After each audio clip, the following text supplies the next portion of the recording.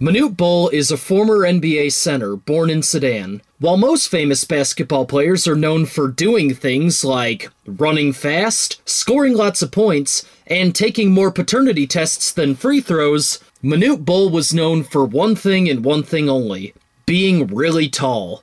I mean really friggin' tall. He was so tall that he was the tallest guy in a league where being 6'1" earned you the nickname Tiny. His legs were so long that a 5-foot woman would have to stand on her tiptoes just to pleasure him.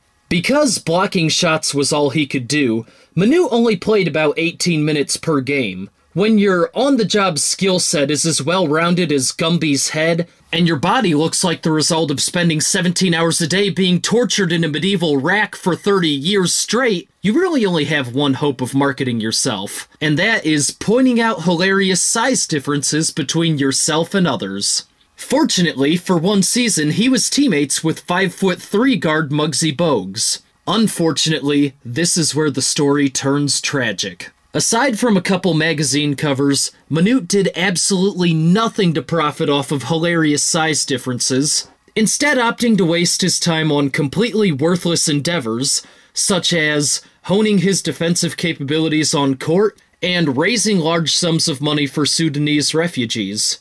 George Mirasan, another basketball player known for being ridiculously tall, had the right idea and immediately paired himself up with hilariously tiny Jew Billy Crystal and made My Giant, a movie that is literally 90 straight minutes of height comparison, making it roughly as funny as getting a physical.